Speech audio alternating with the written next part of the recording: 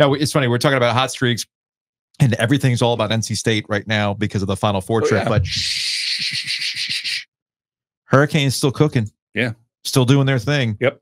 Don Waddell kind of liked his group before the draft, before the trade deadline. Now he really likes this group. And they added a guy. Before we talk about what the Canes have been doing as of late, my Twitter timeline was blowing up. People freaking out over Scott Morrow. Who is Scott Morrow? Why are people hyped about this? You should be hyped about this young man because he is one of the elite defensive prospects in college hockey. And a few years ago, he steps into the same place where Cale Makar plays and breaks Cale Makar's records as a freshman. So the team, however, for Scott wasn't that good the last few seasons. But they did make it into their version of the NCAA tournament for hockey. They're not going to get to the Frozen Four, but they get eliminated. And so now he's available to come and play. And look, his offensive upside is great. This is a guy who I think if this was a decade ago, you'd probably see him in a Canes uniform for sure next year.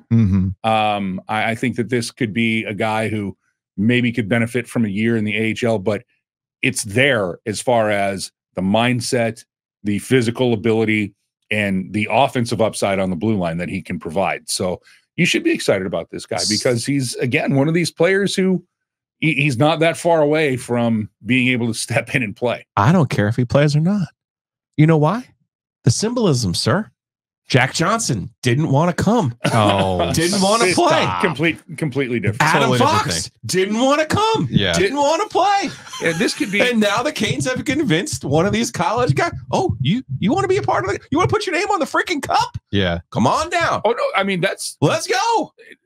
Joe Giglio's not wrong with that assessment. And the other thing too is players look at depth charts now. It's not just that. They look at, all right, where's my playing time coming from? Like, are there NIL deals too they got to be considering? No, anyway. But no, college hockey actually does it right. No, I know they do. But if I do sign, what's in front of me? And, look, if we want to live in the now, and we should with how good this Canes team is, you look at that blue line and you're like, how is anybody going to crack it? They're looking 2-3 years down the line. They're looking at this. No, they're looking at next year when where they there's lose a bunch the of two guys UFAs. But are they going to be like? I don't know. Somebody like Morrow was it Nikishin? Is that the pairing that is going to be ready for next year though? The Nikishin one, I don't want to comment on because there is so many things going on besides just a simple contract. He's playing in the KHL, and they have put out their edict of, you're going to be 25 years old. You're going to fulfill your deal to the last possible second over there. Right. And I do not want to get into any of that and say, oh yeah, because who knows, that could turn on a dime. Sure. I mean, somehow I want to now hear the story how the Philadelphia Flyers got their 6'8" netminder across where it looked like that was not going to happen. I mean, there was a big story with him last year that they yanked him out of, Sweden, right, because they had to play. But on these fronts, what we've seen with the Canes organization is they're not afraid to go into unrestricted free agency with players that they have under contract, and they'll sort it out come July 1st. Okay. So, but what Scott Morrow is looking at is, okay, well, if things go this way, I am much closer to the NHL than if I go someplace else. And I think for certain players, you can only do so much in college when you are an elite player now. Like you want to win a national championship. It's why all the Michigan guys went back for college hockey. And there's so many loopholes that need to be tied off in hockey with how you can bring players over. But you should be excited about this guy because, and I think part of it too is where Joe is right. I think a few years ago, you'd have somebody going, now I'm going to play this out and see where I can then go anywhere. And now it's like, all right, you want me? Let's get a contract done. I can't wait. This is my best Birdman meme. That's his name, right? The Birdman. Yeah, the Birdman, right? How many months ago, how many weeks ago did we talk to Rod Brindamore? And I told him, Aho's on a different plane right now. Yeah. He's showing us a different gear right now. It was the end of February. This is the best version of Aho we've seen.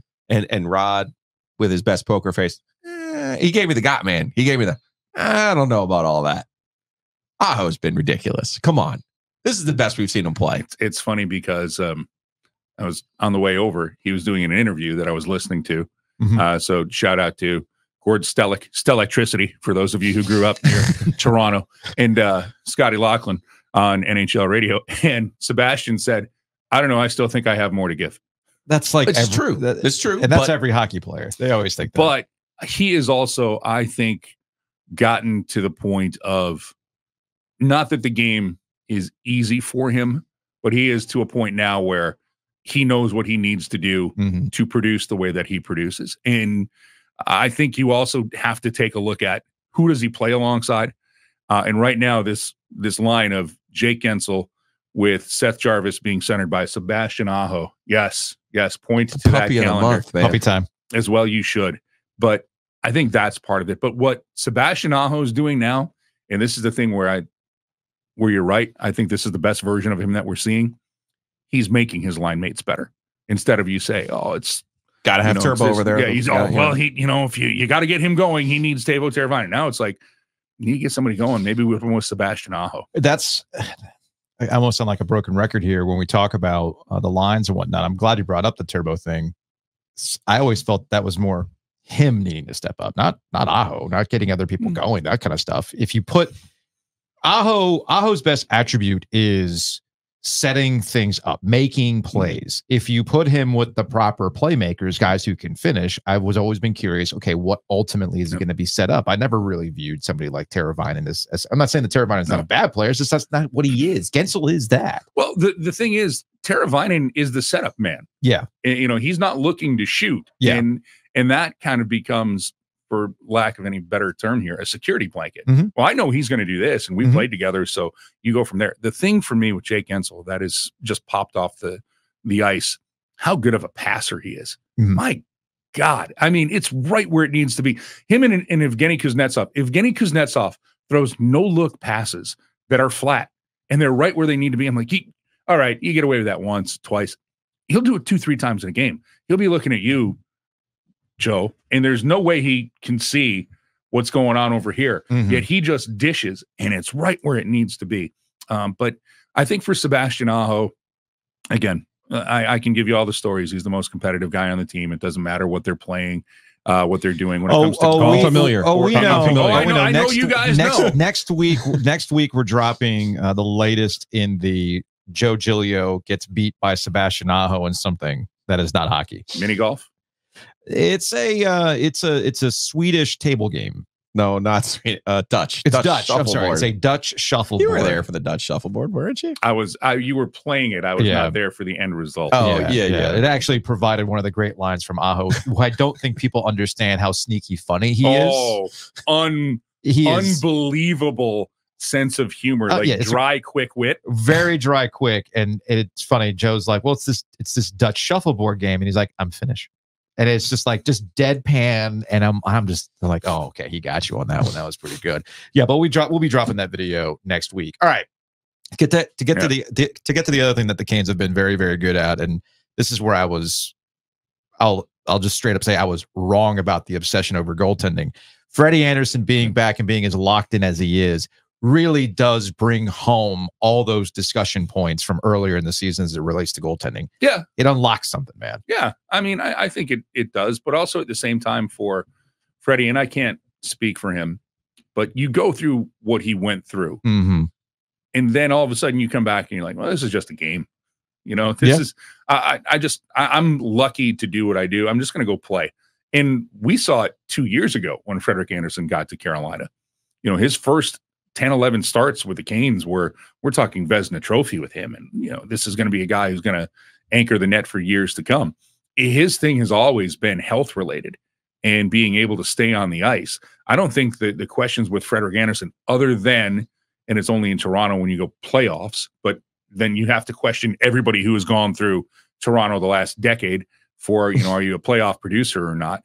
But that was the outstanding question. And then I think Freddie answered those questions last year in the playoffs. He was good. And he went toe-to-toe with Sergei Bobrovsky in that Eastern Conference final.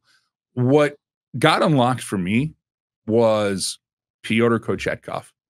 When it really, okay, here's the saddle. We're going to give it to you. Yeah.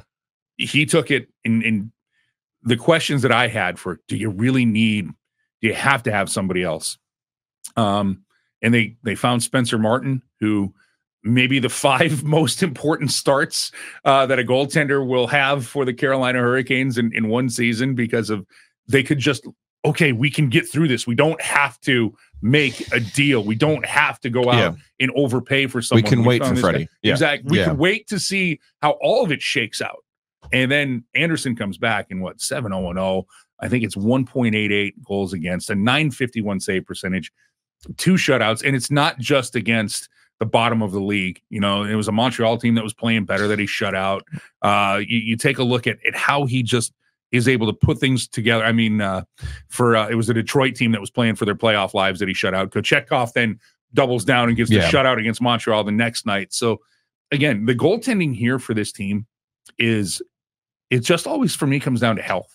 Not how they play, just how healthy they are. Health can go away quickly, though, as we know. And I guess that gets to my overall big picture question as we look back on the regular season as it's wrapping up.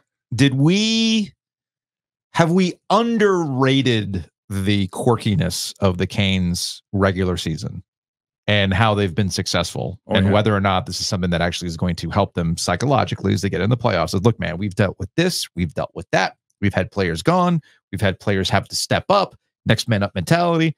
Are we underrating the kind of quirkiness of the year? Yeah, I think so. Okay. I mean, I hate to do this because everybody plays a schedule that at some point you're just like, what? What is this? And people get hurt. And, injuries are part of it. It's a computer generated schedule. And then there are a couple of versions. Like, I don't know if everybody understands that it's not. There's just one version of the schedule that gets spit out at before the year starts, and that's what you go with. They hand them out, and then teams will look at it and say, well, we really don't want to play on this day. We would rather play more here, or you've got dates that are booked, or you're trying to book things for the venues that you play in, all of those things. So sometimes the schedules, you'll look at one and you'd be like, wow, why did you reject that one? And you're like, oh, well, because this is going to be in your arena. Or how do you get 4 days off here, but you're going to play 8 games in 14 days there? One, I do believe the computer is HAL from 2001. Sorry, Joe. Can't do that. Sorry, almost Rod, got a spit take out of you, huh? Can't do that, Rod. You're going to be out in the West Coast for 2 months. You want to be healthy? I'm sorry, players. So there's that. But I think that what the taxing part of the schedule did, the quirkiness, you get to that, and maybe this is what was the turning point of the season? Oh, there we go. Maybe it's the players only meeting after they lose to Vancouver in December. Maybe it's the win that they follow that up with in Ottawa with the poke check on Brady Tkachuk and Pyotr Kochetkov, jabbing back at Tkachuk as he's going by him. I just think that this team, the core team, who when Don Waddell says we really like our group, he was always talking about that core group. I think they got through that and they're like, all right, okay. Nothing. If we get through this shouldn't derail us. But, you have some guys who've been fighting through some things. We'll see. It'll be, now I got to go to the Zen philosopher. We'll see. We'll see what happens when you get to the playoffs. Because the one thing I don't know if you guys know this now, sports gambling is now legal in the state of North Carolina. It is. I have not really noticed a lot of advertisement for this. I wish someone would have told me. I was caught totally off guard. It was weird. I feel, weren't we just talking about that before Mike came in the studio? So, you were introducing people to your Nerfy bets. Nerfy. I was telling him about my completely garbage NBA parlay, $5 parlays to see if I can cash out on that. Which I have. I want to thank DraftKings for the new watch I just bought. But anyway, but you take. I'm being serious, by the way. I know. But you take. Wow. I swear, I think I'm the only person. It's just a Casio G-Shock. I think I'm the only person in North Carolina who does not have a gambling app on their phone. Okay, good for you. I don't. You go to Vegas enough. I do. Good. Exactly, I do. I really do. Like, I'm good. Mike's here. That's good. Hey, we wanted to renovate. You better that not floor. be the only one. All the other people who are employed by the Carolina Hurricanes better have the right rules as well, because that's the last thing anybody needs. Yeah, no, trust me, because we've gone down that road. But yes.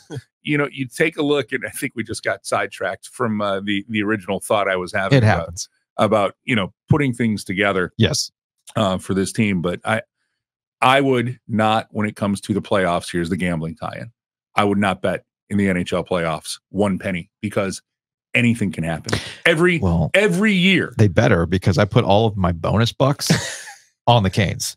But all of my bonus bucks are on the Canes. Every year.